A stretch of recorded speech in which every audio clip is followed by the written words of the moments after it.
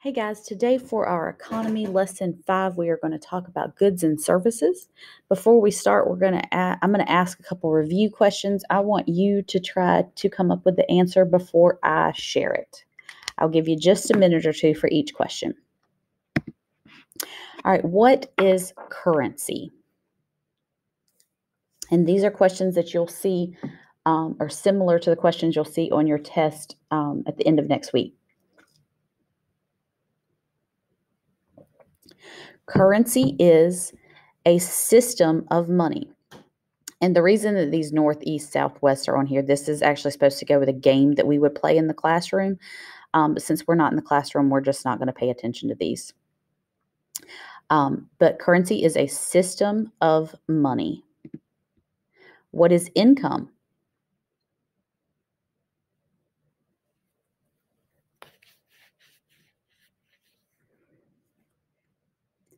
Income is money that is earned.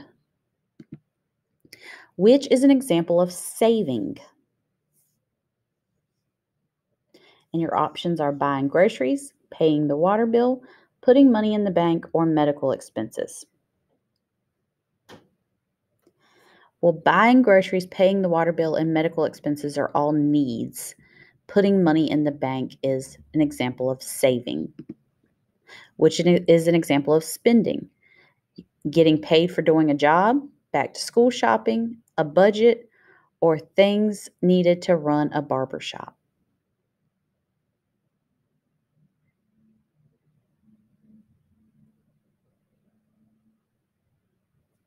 Back to school shopping would be an example of spending. That is an example of spending money. Getting paid for doing a job is an income, and then a budget is a budget. And things needed to run a barber shop is a need, but it's not spending. What is a budget? A plan for your income, saving for college, paying bills, or buying new shoes.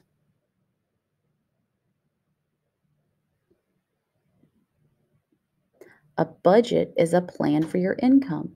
Saving college, paying bills, and buying new shoes might all fit in your budget, but a budget is a plan for your income. What is economics?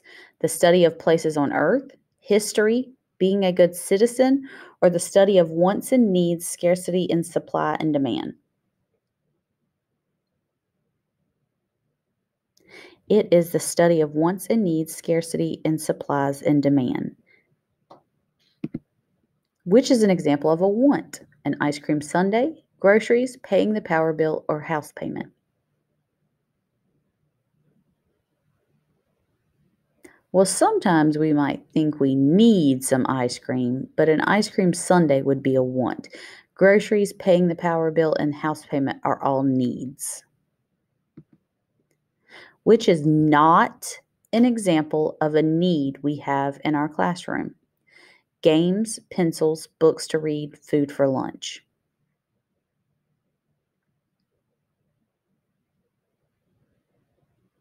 Games would be an example of something that is not a need. Games would be a want. Pencils, books to read, and food for lunch are all things that we need in the classroom. All right, so now we're going to take a look at goods and services. Our economy is not only dependent upon wants and needs, but it is also dependent upon goods and services. So we're going to learn what goods and services are. Goods are objects and things people buy. What different goods do you buy when you go to the store? So think about a trip to the store. I know a lot of times when my kids go in the store, they want candy and cereal and chocolate milk. When I go in the store, I have to get things like bread and chicken to cook for dinner, vegetables, fruits. Services are tasks you can pay people to do. How many services can you think of? Well, look at the picture. There's one example, a barber cutting someone's hair. So you pay someone to cut your hair. Sometimes we pay people to wash our cars. We pay people to fix our cars. We pay people to, sometimes we can pay people to clean our house. Um, and now, even in bigger cities, you can pay people to deliver your food to you from restaurants. So, and from grocery stores. So, there's all kinds of services that we can pay for. All right. So, consumer is a person who buys goods and services. So, if you are paying somebody for a good or a product, groceries, um, or a service, like paying to have your car fixed, you are a consumer. Important. Goods and services are both important parts of our economy. Goods and services get people to spend money and provide a source of income for people.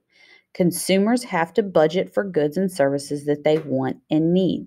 So, some services we need, like we said, sometimes we have to get a haircut. Sometimes we have to pay to have our car fixed. Sometimes we have to pay a plumber to come to our house.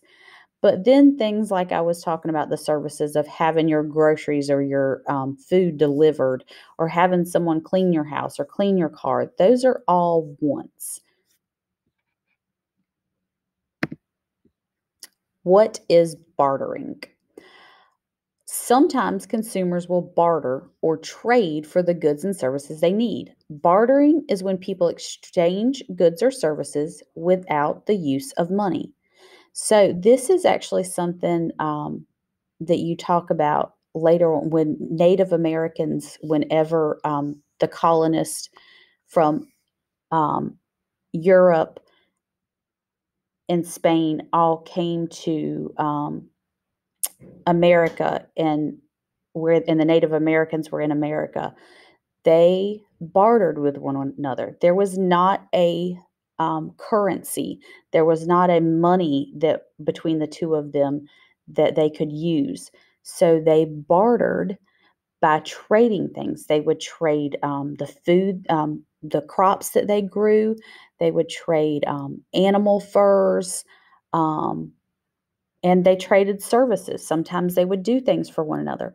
So that is something that you will learn later on when you learn more about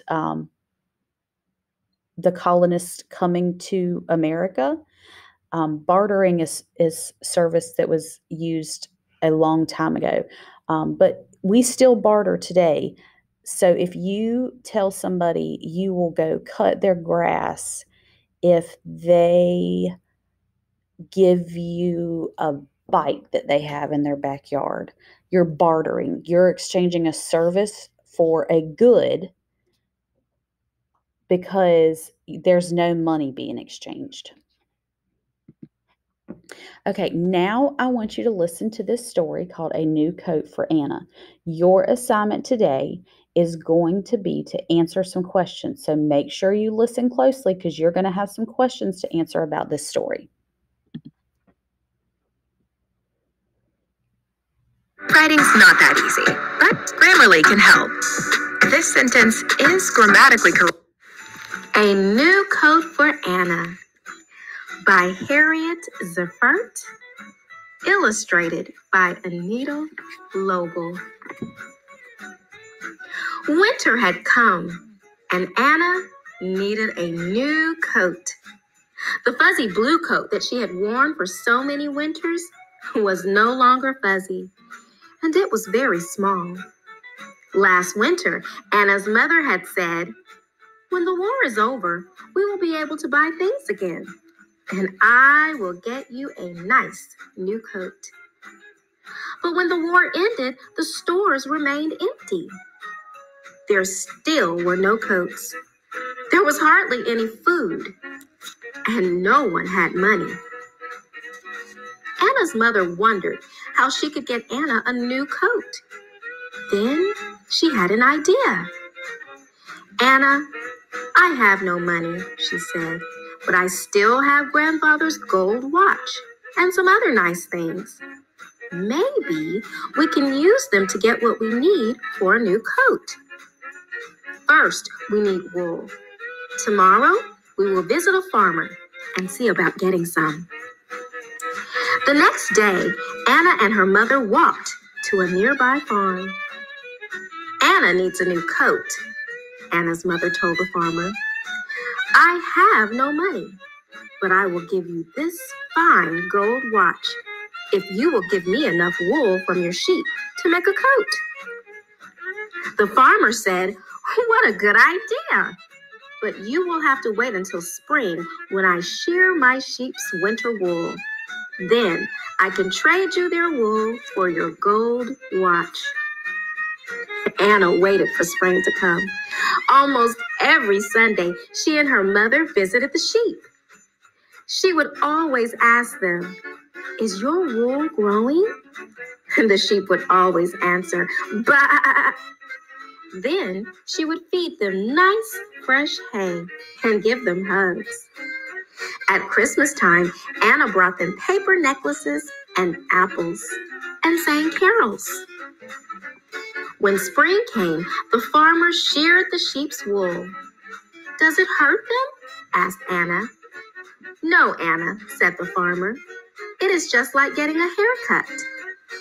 When he had enough wool to make a coat, the farmer showed Anna how to card the wool. It's like untangling the knots in your hair, he told Anna. Then he gave Anna's mother a big bag of wool, and Anna's mother gave him the gold watch. Anna and her mother took the bag of wool to an old woman who had a spinning wheel. Anna needs a new coat, Anna's mother told the woman. I have no money, but I will give you this beautiful lamp if you will spin this wool into yarn. The woman said, a lamp? That's just what I need. But I cannot spin quickly, for I am old and my fingers are stiff.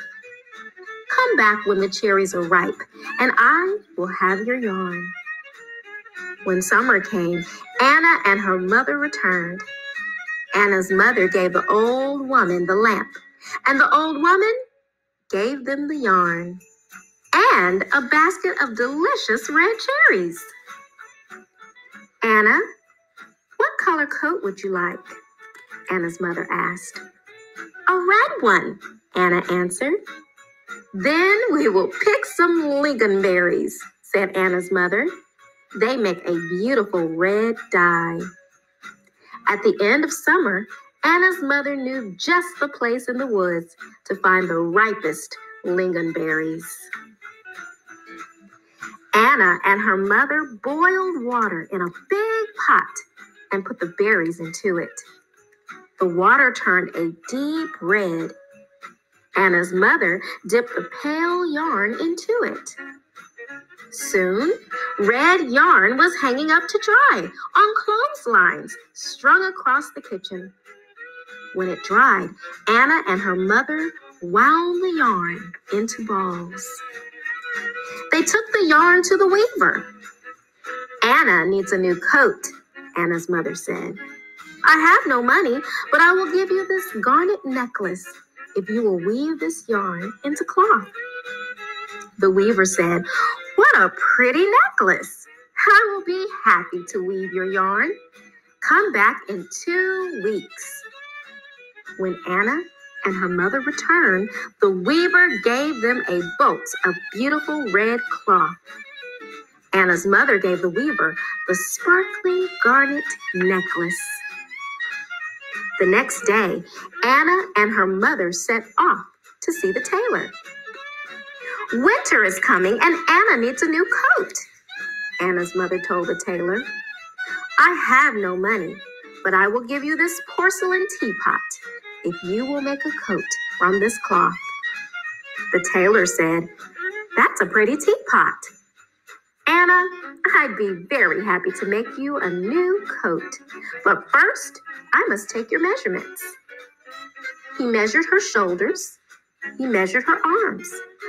He measured from the back of her neck to the back of her knees. Then he said, come back next week and I will have your coat. The tailor set to work making a pattern, cutting the cloth, pinning and sewing and stitching and snipping. He worked and worked for almost a whole week. When he finished, he found 6 pretty matching buttons in his button box and sewed them on the coat. He hung the coat proudly in the window for everyone to see.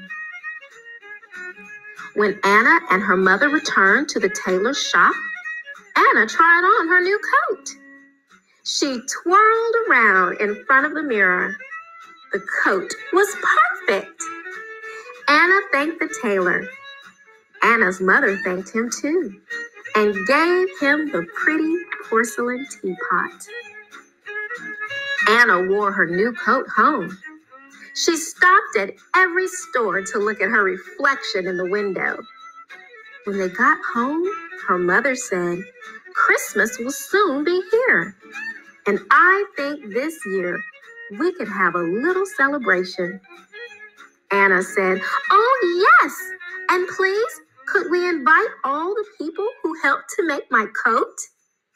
"Yes," said Anna's mother, "and I will make a Christmas cake just like I used to." Anna gave her mother a big hug. On Christmas Eve, the farmer, the spinner, the weaver, and the tailor came to Anna's house. They all thought Anna looked beautiful in her new coat. The Christmas cake that Anna's mother baked was delicious. Everyone agreed that this was the best Christmas they had had in a long time. On Christmas Day, Anna visited the sheep. "Thank you for the wool, sheep," she said. "Do you like my pretty new coat?" The sheep seemed to smile as they answered, "Bah, bah." Okay, so now you are going to answer a few questions on Schoology about Anna and her new coat. So I want you to think about how Anna and her mom got the coat, how they were able to pay for the coat. Did they use money to pay for the coat? So answer the questions on Schoology, and if you need to go back and look at the read aloud again, you can. And that will be your assignment for today. Have a good weekend.